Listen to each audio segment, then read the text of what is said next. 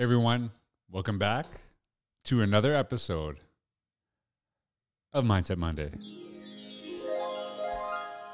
Hey, I hope you're doing well. Thanks for taking your time to actually join me to be a part of this. And this is actually episode 3 of season 2. And you can see it's nighttime.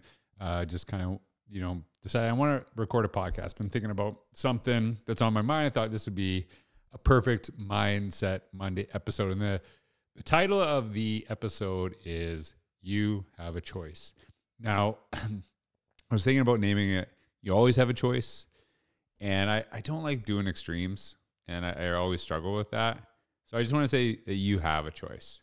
And so what do I even mean by that? What am I talking about? It's actually, it's funny. I use this joke. And it's kind of behind the scenes of being a speaker, you kind of know, like, hey, if I can get a laugh out of people really quick, it will make my life so much easier when I'm speaking. So when I'm speaking to a school district, on a professional learning day, and they're all there because, they have to be there. It's part of their learning.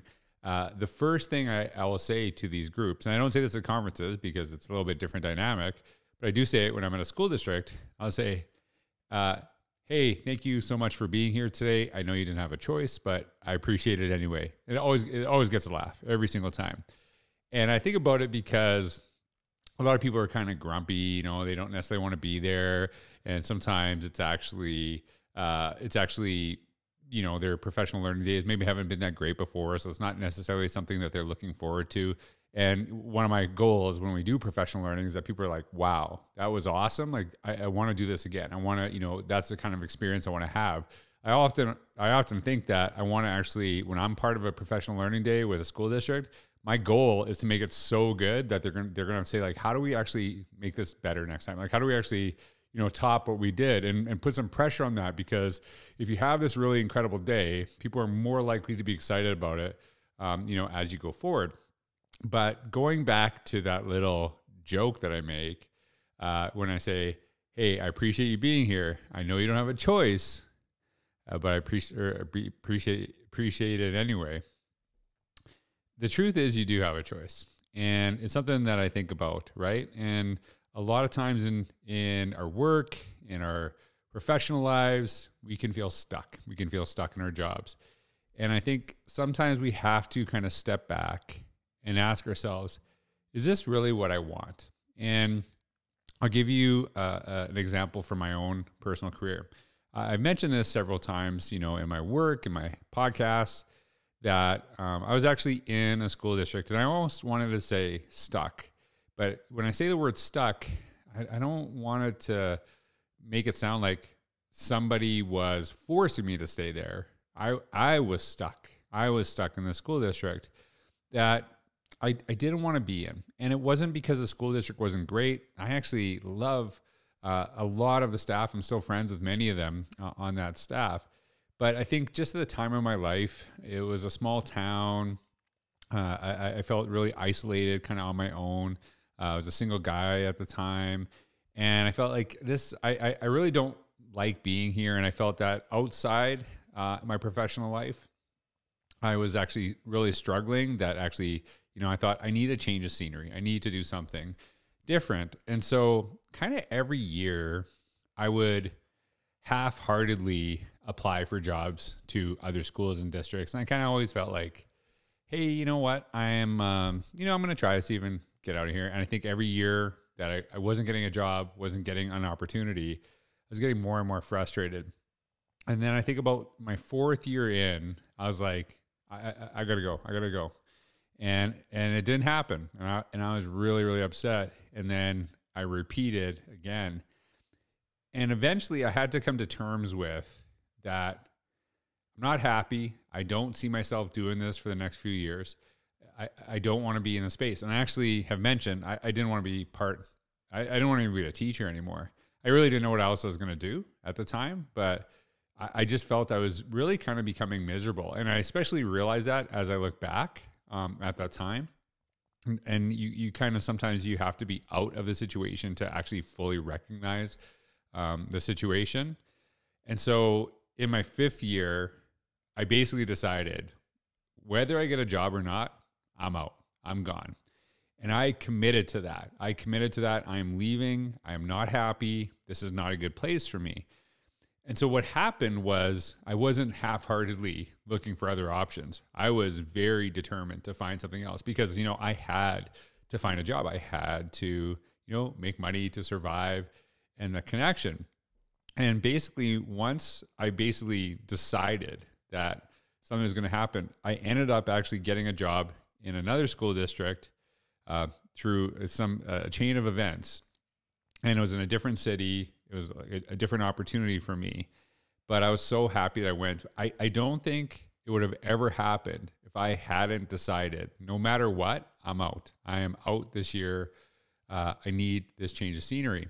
And so when I bring this up, and I think one of the reasons I want to talk about this, near the beginning of the year, which is, the second part of the school year, is that some people are listening to this right now and they might not be happy with their jobs.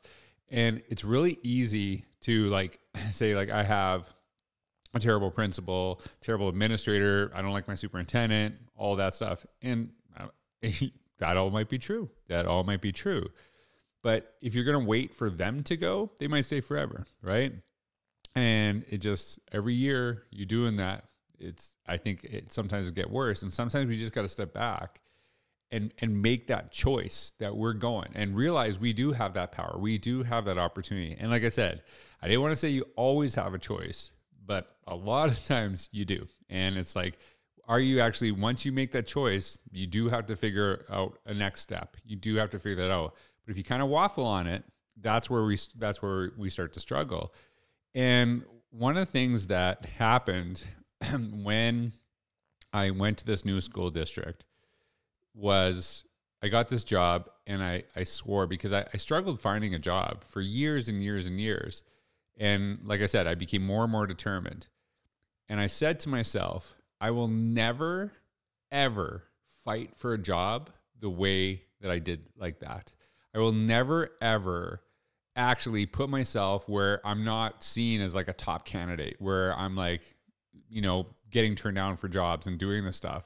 So I really retooled myself. And what was beautiful about it, this new space where nobody knew me, and I basically started from zero. I created a new version of myself because nobody knew me, right? Nobody knew this connected. And to be honest with you, I haven't applied for a job since. I've got jobs. I've been asked to go to become an assistant principal.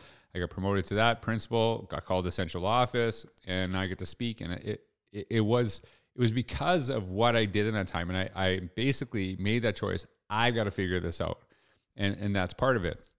And so I always like to think about this on the professional level, but then think about, where have I done this in my personal life?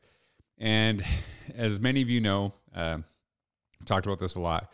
I actually have lost a significant amount of weight, but I remember one of these moments that was really tough for me. And the moment was really tough. I love clothes. I know that I'm not really dressed up. It's this late at night. I'm wearing, Canadian toque, Seattle Kraken, go Kraken. It was $10, so I bought it. It's a cool logo. I don't really follow hockey that much anyway. It's cool toque, right? If you're Canadian, cool toques, got to have them. So I really love clothes. And I love dressing up. I just love that feeling. I just love trying to look good and trying on different styles. Obviously, I have a big shoe collection. You can see, some of my shoes behind me, whatever.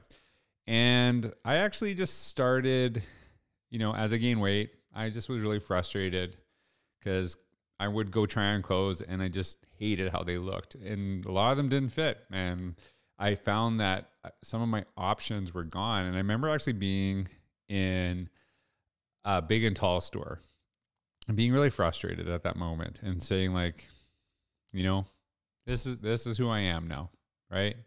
I'm never going to appreciate clothes. I'm never going to get back to this. And basically I had in my head said I don't have a choice. This is just what it is. And it was tough to think that. And when I started to switch, what I realized is that actually I can be what I want. And I can actually create some of these opportunities. So I started thinking about, what choices do I actually have to make to get to a different space, to feel differently about myself. And some of the choices I made was like that commitment to exercising at the same time every day, that commitment to eating healthier, the commitment to honestly intermittent fasting. And that's not for everybody. I'm not a doctor. Don't take any medical advice. Don't base your diet on anything I say. But I had to try something different. But for a long, long time, I just felt this is what it is. And there's nothing I can do about it. And that happens in our professional lives. That happens in our personal lives. But if you just step back, and it's not always easy. I don't want to pretend that, sometimes we're like, hey, I'm leaving this job no matter what. You got bills to pay. You got people to take care of. I get that. But you do have that choice. You got to figure it out. And I feel sometimes when we make that choice, then we become determined to make something happen, to make sure that we're moving forward. And so I just wanted to kind of talk about that, share it as it was on my mind. And I want you to think about, as you're going into this week, you're going into this, maybe second half, maybe this full year, whatever. What's something that you're not really happy about? What's something that you are struggling with? And what's a different choice you could make? What's a different pathway? And here is the thing. I've talked about this before. Maybe I'm being repetitive. When we actually sometimes go through this process, we're so determined to be resilient and actually just keep moving forward and just, stick through it. And sometimes failure is actually sticking with something that we know does not work.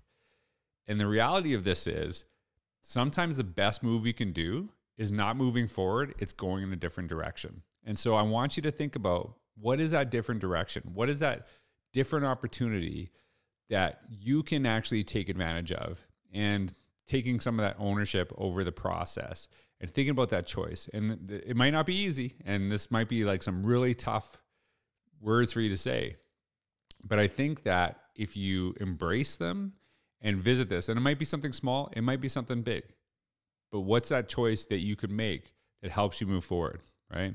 And looking at that. And as I said, once I made that decision to leave that job, it made me more committed to find something else, to figure out a different way to move forward.